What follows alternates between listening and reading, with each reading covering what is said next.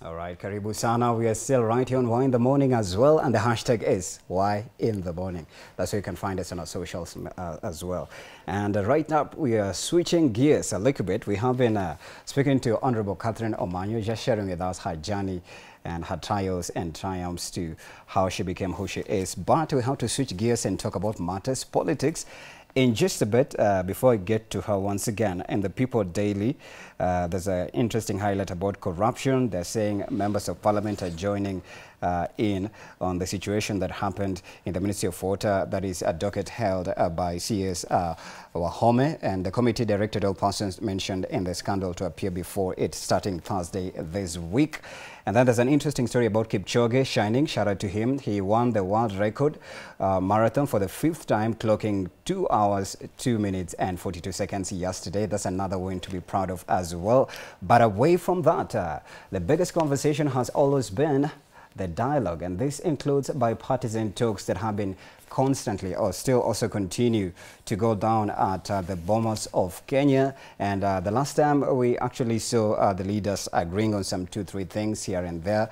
The other side, that is from the ODM side or the opposition side, and then from the government. And of course, a committee was formed led by Kimani Ichung'wah and also a respective leader from the opposition side as well. So I'm just going to let in Honorable Catherine Omanyo to just chime in a little bit, and we're going to actually banter and see, are they going to be successful talks? And of course, we pray they're going to be successful.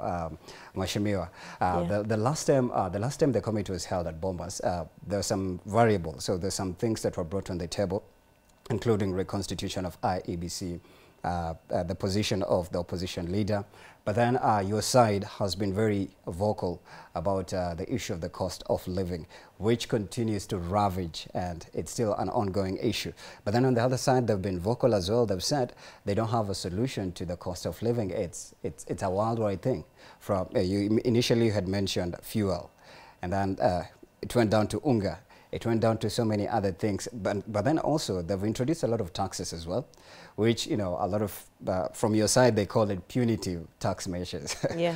Right. So do you believe in these dialogues?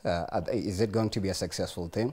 From where you sit and what you've observed, what are the hits and the misses? First of all, we just must have these negotiations. We must have them. If anybody loves their country, they will not allow the country to go into a blink.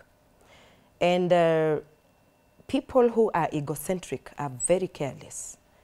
You can easily hear some utterances and wonder if such people have a vision for the nation. And anyone, whether on Azimio side or a government side, who has a brain must be desperate for the negotiations to be successful. Because when we are peaceful, 1, we attract investors. 2, we can talk of things soberly, how to build and rebuild. At the moment, we are so divided as a nation. And the talks, if need be, should be like looking into what Kenyans want, what, you know, exactly will help Kenyans first. And when Azimio side insists on talking about costs of living, they are actually representing Kenyans. If you sat with an old woman today, she will be saying, we used to buy gorogoro at this. And even if it went bad, it didn't go this bad. Yes. And there's a way a president can do things to make sure that we can have some sugar for tea and this meal. But then it seems the side of the government is reluctant. And when the government is reluctant, it simply shows that we have people who already reached where they are comfortable, and even coming down to them is watering down their ego. So if we had people who do not have these ego issues and people who have a long vision for Kenya, then they'll be advising the government wisely. So we still stick with the cost of living.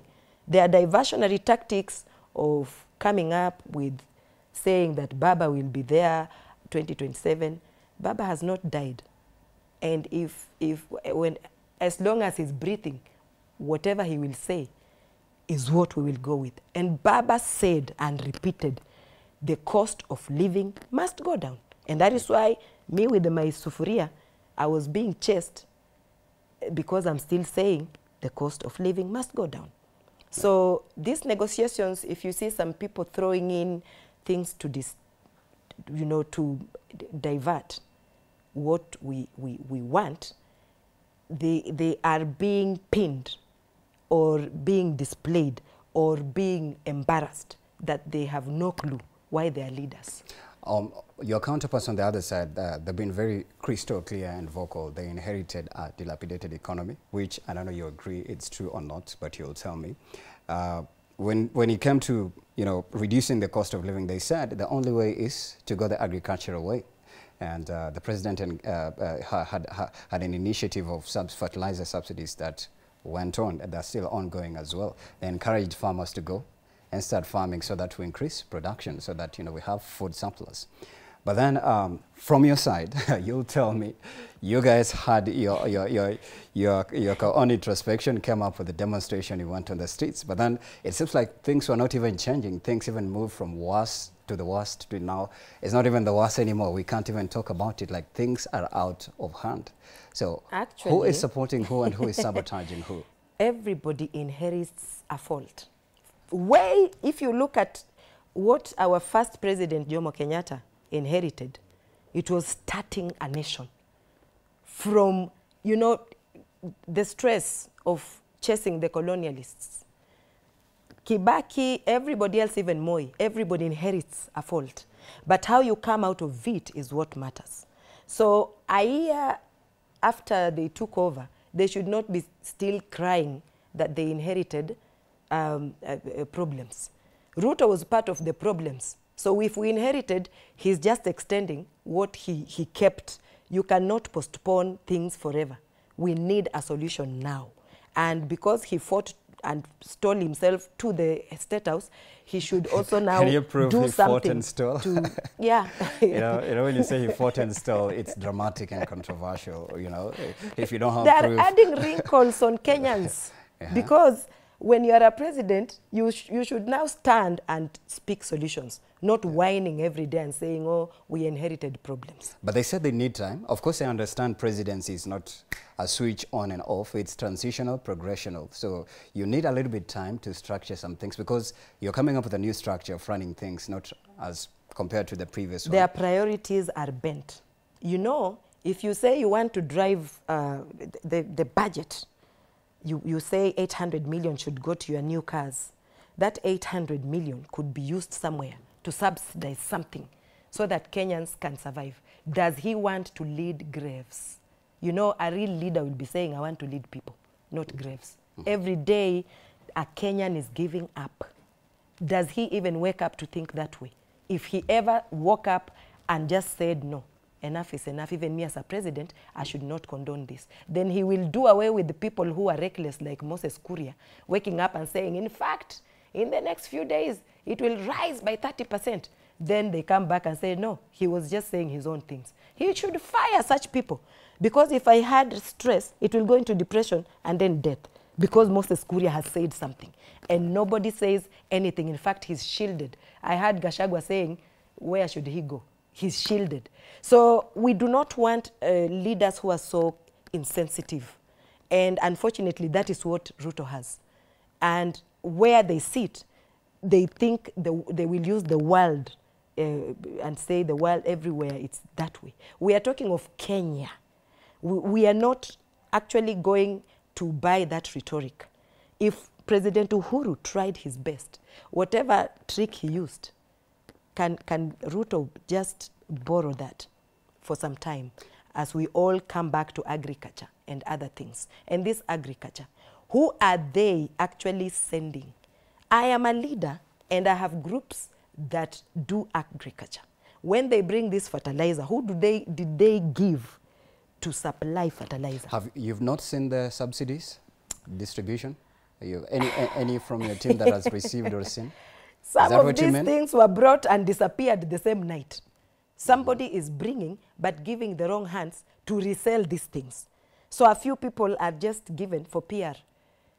Can they trust from the MCS or the village elders to supply these things? Because if you reach the village elder to handle this fertilizer, the village elder will reach the villagers, meaning that bottom up of theirs will now work. Yeah. But if you bring and put somewhere near the customs there, nearer the exit to Uganda, the fertilizer has disappeared. And they are very, very harsh. They don't want anybody to talk about the channel they are using. So actually, they are introducing a problem in a problem. Let them sit with the village elders. From there, they'll be talking solutions.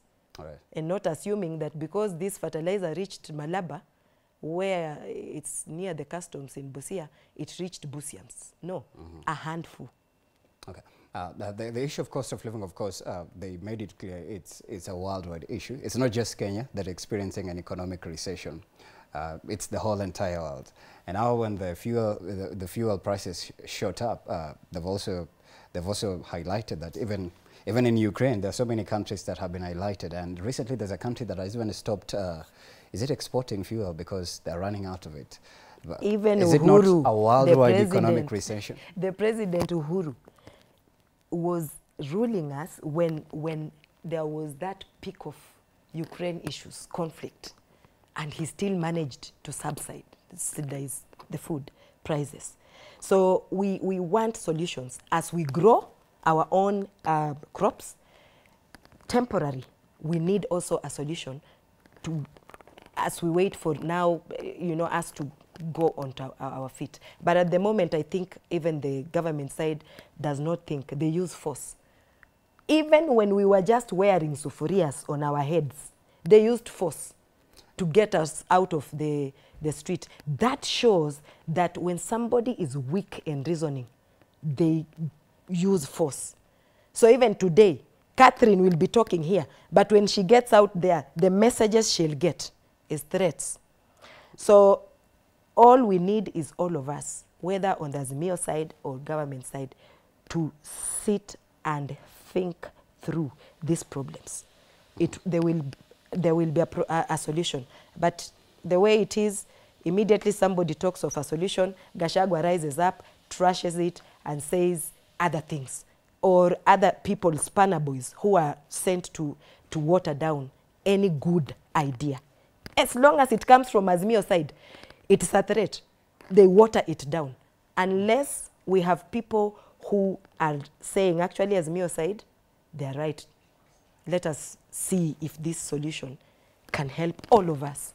But they think that any Azimio idea, which is looking smarter and good, palatable to Kenyans, if they buy it, then they will be weak. It's not weakness. In fact, a strong leader stretches a hand to the side they think is the enemy, to get to the bottom of it and see why are they always like preferred. Today, if Baba said, I'm going to any stadium, it will be full, but nobody will have been given 1,000 to attend the meeting or fill the seats. But of course you can't compare. Yeah, but if Ruto goes somewhere, they have to buy people and make sure they ferry them and bring them and give them lunch and tell them kindly, stay and clap hands. Clap, anything they say, clap. I don't know if that's true, if we can prove it, but I stay on the ground. I know what happens. I have no idea about that, so I'll leave it to you. But then the issue of reconstitution of IEBC, which is among the list that you guys are demanding, how is it going to help in reforming the electoral process? We don't trust IEBC. Why? And that is whatever has been happening since time immemorial, we just don't trust IEBC. And reconstituting it will try to bring some trust back. Otherwise, if it remains like that, then you already know the end before we even start the next elections. We already know. So IEBC, if they are noble enough and want Kenyans to trust them, and also the government, if they don't have any hidden agenda, they should not stick to what they think will work for them. They should stick to what they know Kenyans want. And Kenyans want a change. Even if you started from Mombasa to Turkana and ask anyone about IEBC, they will say, no, we don't trust. We don't trust them. So why should we be forced to still go with how it is? There must be changes. And they have no option but to accept that we must have changes. And when changes are there, it is good that we have some faces that Kenyans can trust. Not only the government can trust. Many things are happening even in institutions. When you see employment, when it is happening, we have 2 tribes that are so dominant getting employment. Kenyans have over 42 tribes. We need a lot to be resuscitated in our institutions, starting from IEBC. Yeah. At IEBC, I remember the case that was ongoing at the Supreme Court before they finally made the final verdict and declared the president as the final winner of the previous election. There was issue of the servers. But then somebody, I read somewhere, somebody was saying, you know, it has always been a pattern from the opposition leader. There's no election he's ever conceded and accepted that he lost. So is it, you know, somebody was saying maybe if they do that, so maybe he feels like, he will feel like now they've included him in terms of, you know, seeing that it can assure him that he'll see a sense of transparency and whatnot. But then what happened in the other previous years that he was contesting? You know, with the server, why should it take this long? If anybody even opened it today, this world, it's people who came up with these systems. Right. And for them to take too long to now want to open it, who knows if they edited, you know? The right time is when Baba said, wafungue server. They could have opened that way because they were still so not thinking right. That is the time you could have gotten the real results. Will it make a difference if they opened? Even if they did today, I've said these things, it's human beings. So for them now to have the confidence right now and say, yes, now we will open, errors again, they have edited. So let them open, but then why did it take this long? That's my question. Yeah. If people are transparent, the time Baba said, fungueni server, that is the time they could have opened the server. Right. Yeah, they can still go ahead and open anyway. But then he has never considered elections as well. Like he lost and that's it. You know, it's always like something is unfair. We need to do it. Or somebody messed me up. We need to do it. And I remember last year, before you respond, I know you're dying to respond. Yes. There's someone who said he had the support of the previous government. You know, he was in government, and this other side they said, in fact, our government, our sidelined. So when you look at that, when you view it from that lens, you're like, wow, there's something here. This is a drama, but who will solve it now? There are people who are very crafty. And they know who to hold, and they know how to get somewhere, dubiously or decently. The Kenya Kwanza government, most of the people who won, I'm not mentioning names, but because I've been in that parliament long enough, I have ears. Sometimes they talk, but they do not know that I'm still healing. So when they chest thump, I'm like, so it was true. And I keep quiet. Baba is not fighting for him. What doesn't Baba have? He has everything. Baba is fighting for my child and my great-grandchild. So people who failed literature, they don't get it. They think it is Baba. He's fighting for himself. He wants this thing. Baba has got it all. But he's looking into the future and saying, as long as I still have the strength, let me fight for the future generation. And that is the leader we want. A leader who thinks beyond himself. The few ones who have reached, they want, you see even another one is saying, hey, we want the president for 7 years, 2 terms, that is 14 years. Because he is worried these 5 years go very fast and 10 years will be gone. And where he is very comfortable. So he wants to extend, to continue being where he is at the moment.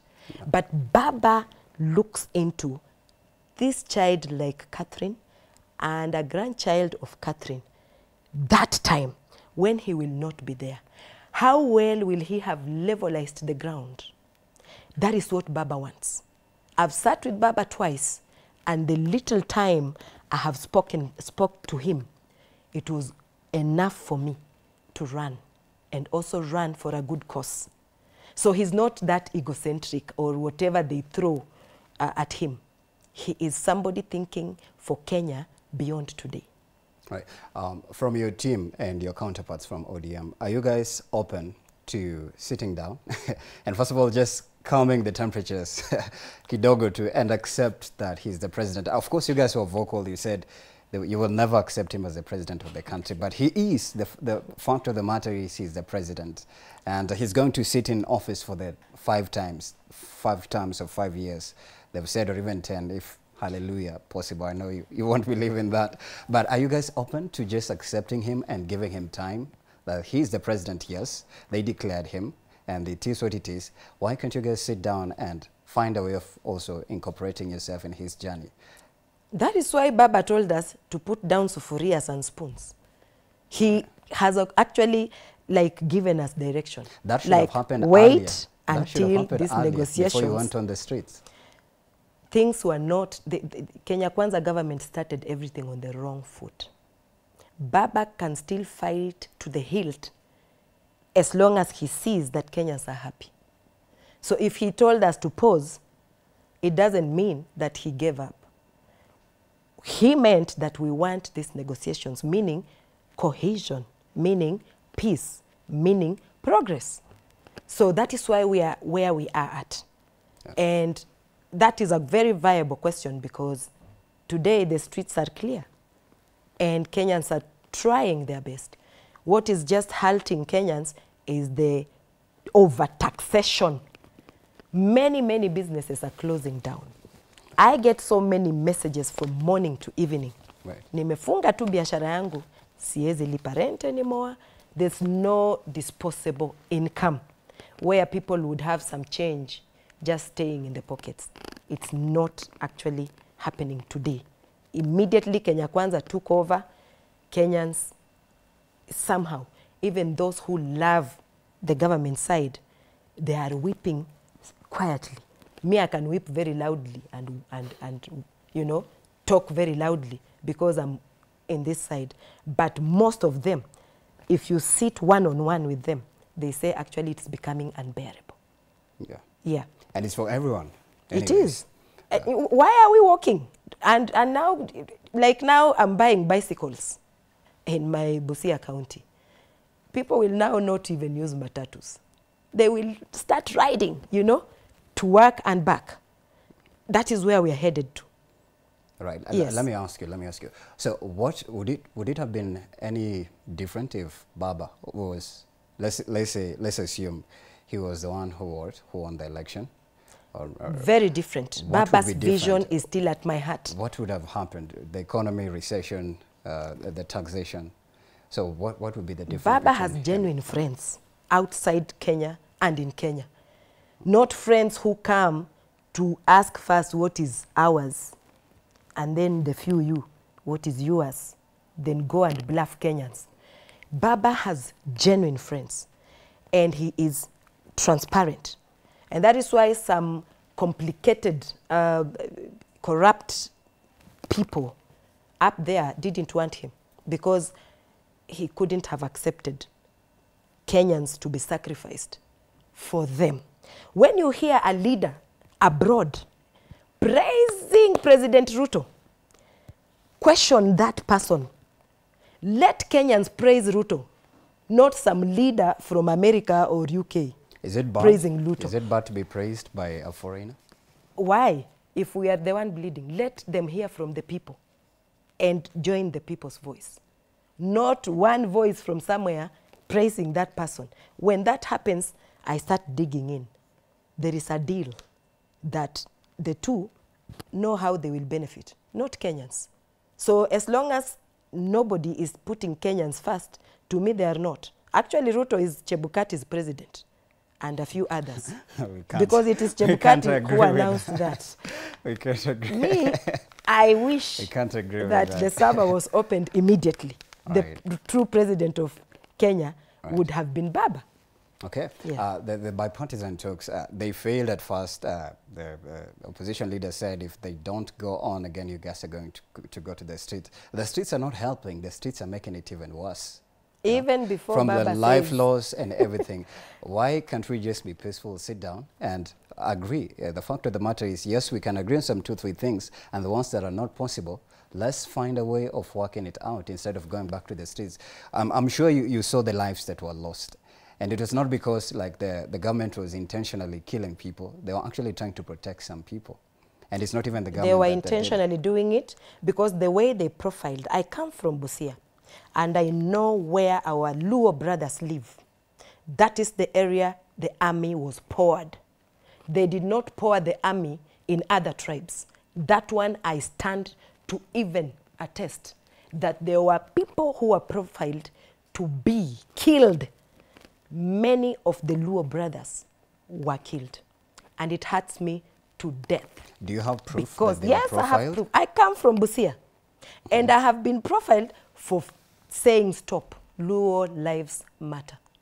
And somebody told me, a senior ranking member as well that I really respect, transferred to work with us in Busia, telling me, achana na hiyo kitu. Sisi tunajua kitu tunafanya. So I said, okay, munajua kitu mnafanya. Do we know? We only had pans on the head. Why come with bullets? Live bullets. Better to come with rubber bullets. A rubber bullet can hurt, but it doesn't kill. So it was too much force. And anywhere in this world, anybody will see it unless they are blind. Yeah. But then when you look at it also, if you, I don't know if you, by bad luck, you happen to be on this other side of the government, you will feel frustrated. Definitely, you feel devastated. You feel there's a lot of pushback. You only feel frustrated if you are slow in reasoning. But if you are fast and smart, you will call the other side and ask, we are brothers. This is our country. We do not have any other country to call home. This is home. So how do we mend the broken fences? You don't brag and say, I am the president. You don't have to keep justifying. You are there. Right. So it's like every time some of these Kenya Kwanza leaders stand up, they are trying to justify that they are the leaders. We want solutions. So arrogance, chest thumping. I sit in parliament and I see how Ichungwa talks. And I say, this one has a long way to be called a leader. I actually pity the people he is representing. Just thumping from dawn to dusk. And yet, we are trying to talk sense. We need peaceful negotiations, cohesion, progress. From the time some people started chest thumping also saying, investors are now running from Kenya coming to Tanzania, they had seen our weakness. And it is coming from the people that we could have looked upon and said, that is hope. When they open their mouth, you see progress. But unfortunately, when people like Ichungwa open their mouths, you don't see any hope, no progress, but chest thumping only. But anyways, there's political rhetoric from both sides. There's somebody who was reminding me last week. You remember during the presidential debate, even your leader did not even show up because they were 1,000% sure they won the election, and they did nothing to do with it. And when the results came out, the person who was humble and meek is the one who won. So there's a little bit of confusion to Kenyans. At first we thought that, they had received reprieve, but then it has been pushback on top of pushback on top of pushback. From your side, I know you'll give with an Azimio lens. What do you think are the solutions that can lead to the possibility of these bipartisan talks working? And what are some of the things that should be on the table as far as to make them successful so that we move on? Kenyan problem lies in Kenyan hands. We might need a friend or two from abroad to help, but we understand us. Remember, Ruto is a child of Raila, raised politically by Raila. And every other person, mostly those people even on the government side, they have been in the wings of Raila. And even if they rise and deny the truth, it haunts them when they are alone. So, as I said, Baba is not fighting for himself. A solution might be having an opposition office, yes, for future as well, so that we can calm down what usually happens. We doubt our results because of how it is done. Why were the lights, everything, television, not running anything anymore for the last 2 days before they announced? Something was wrong. And even the body language, those people who have done psychology, the time even Chebukati was announcing, he was not himself. His body doubted what he's saying. And at one time he said he does not, those are the results that he has been brought. Anyway, that is now history. All the leaders in Kenya, whether an MCA, an MP, all the way to the president, from today must be very, very responsible of what they say. Inciting Kenyans all the time will not help, because the Kenyans that we are leading today are not fools either.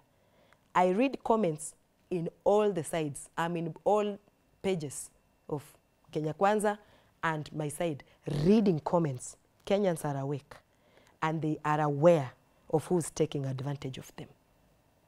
Yeah. But going to the streets did not help. Going to the streets does not mean also that we are idle. We are communicating. There are people who think that going to the streets is because we want to go to snatch power. Power is taken, yes.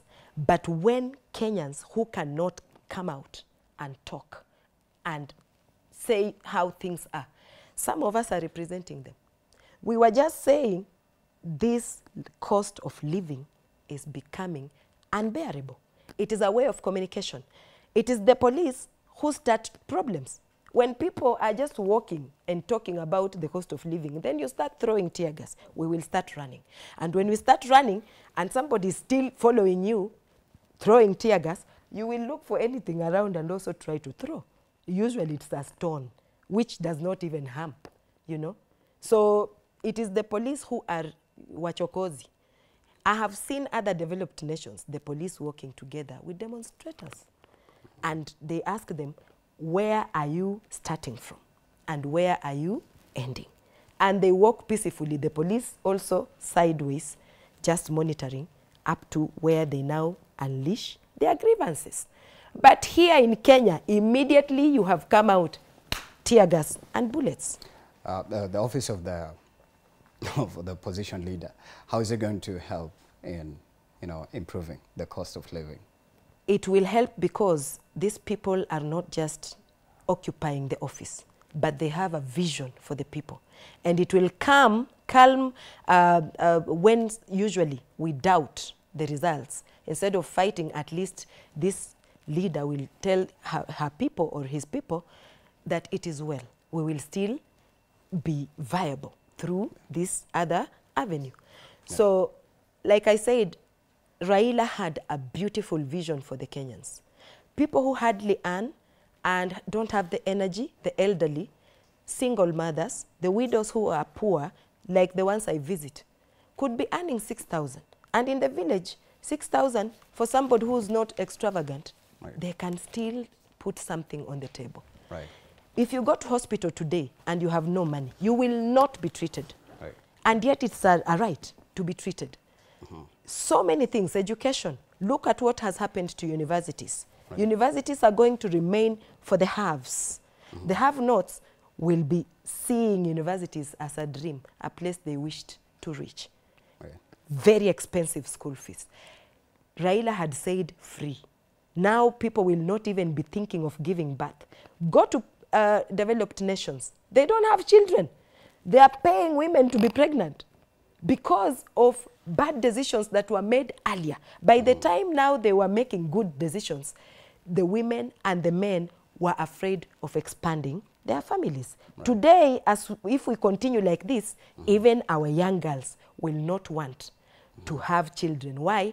They are looking at how their parents are struggling, not thriving. And they'll be saying, why should I have children? Let me, if I cannot take care of myself, why should I add another person to go through what I'm going through. I better just lock that side and manage me first. Right. So we will have a gap. There will be no generations to come for some time, or there will be a quick drop, a drastic drop of generations. So people will not give birth because, one, they don't have disposable income. Two, they don't have even land, because now with the bulged families, the smaller acres their parents have been subdivided into sons and nowadays also daughters. Yeah.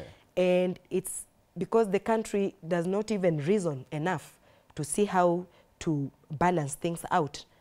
It is already spilling. Okay. Problems only. And what we are seeing every now and then, there is no immediate solution that is coming out. Yeah. You saw the highlight. I know you're representing Mulembe Nation as well. It seems like the Luhya Nation is in turmoil, and there's been that contestation between, Prime Cabinet Secretary, that is Mudavadi, and Speaker Moses Wetangula, to find ground in which they can unite the Luhya Nation. Who should be uniting the Luhya Nation? Who is it? Every Luhya should be part of it. And I have worked with both of them. The Speaker is my Speaker today in Parliament. Right. I was in ANC for 10 years.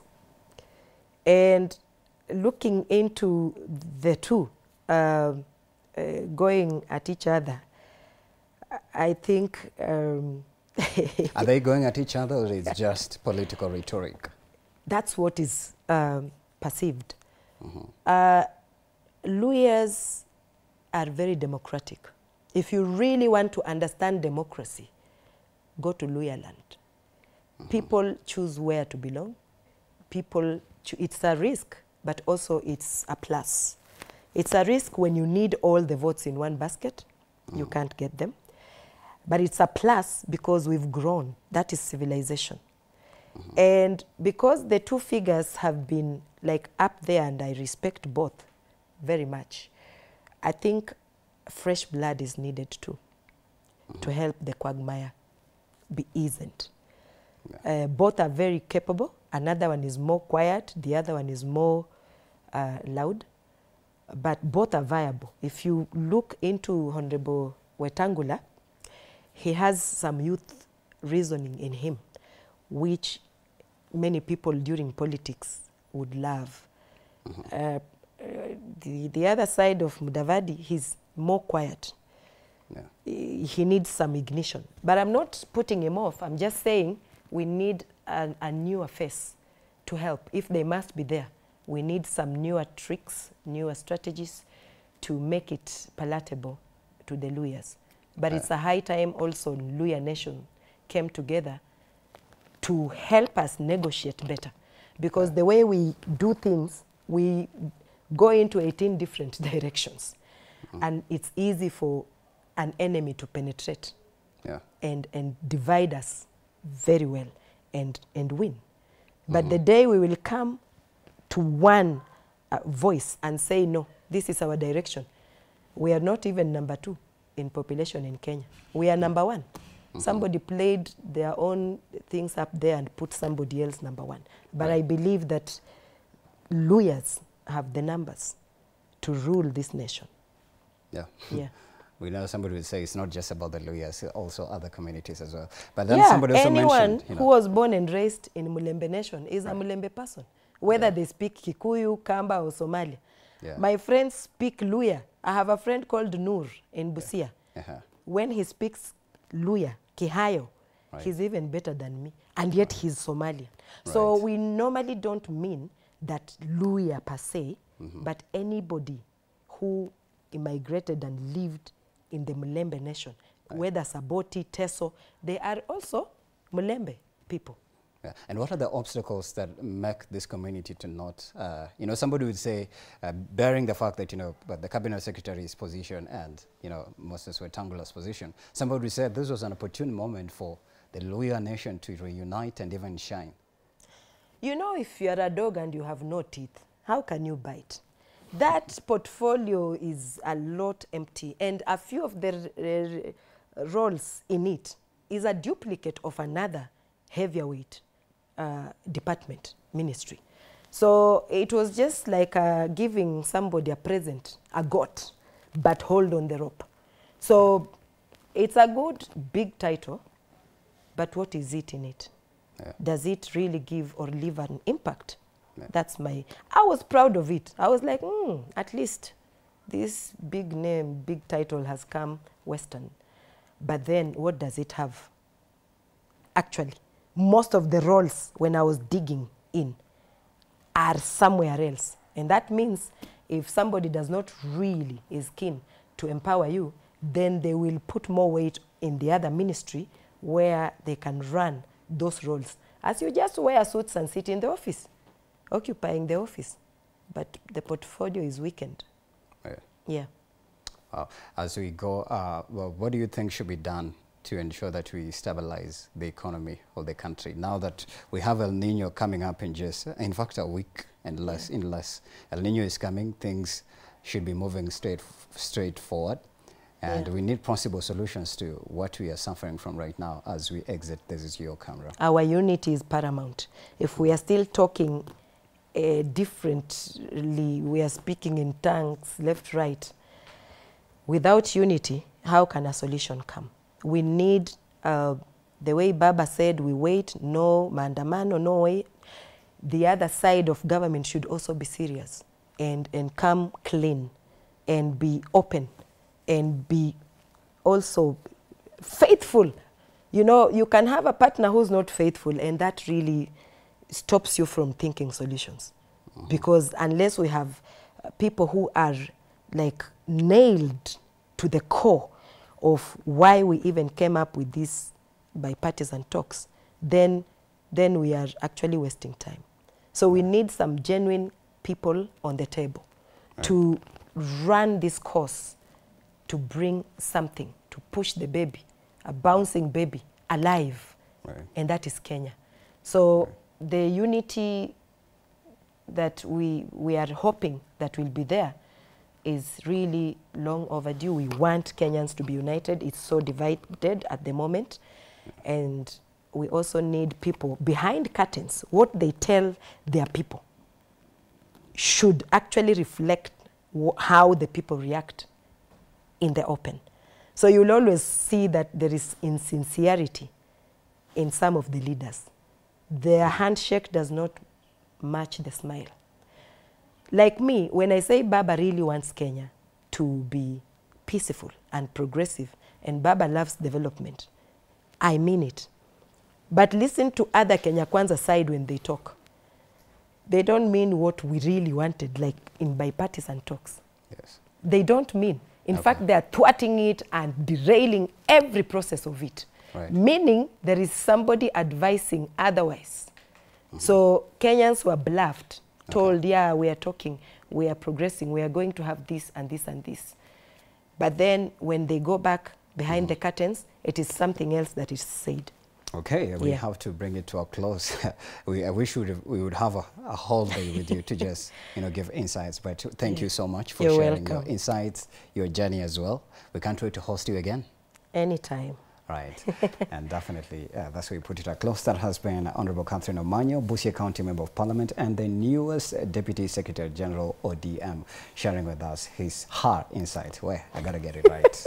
I gotta get it right. On this note, we're gonna take a very short break. We come back with much more, including MCM. So stick around for that.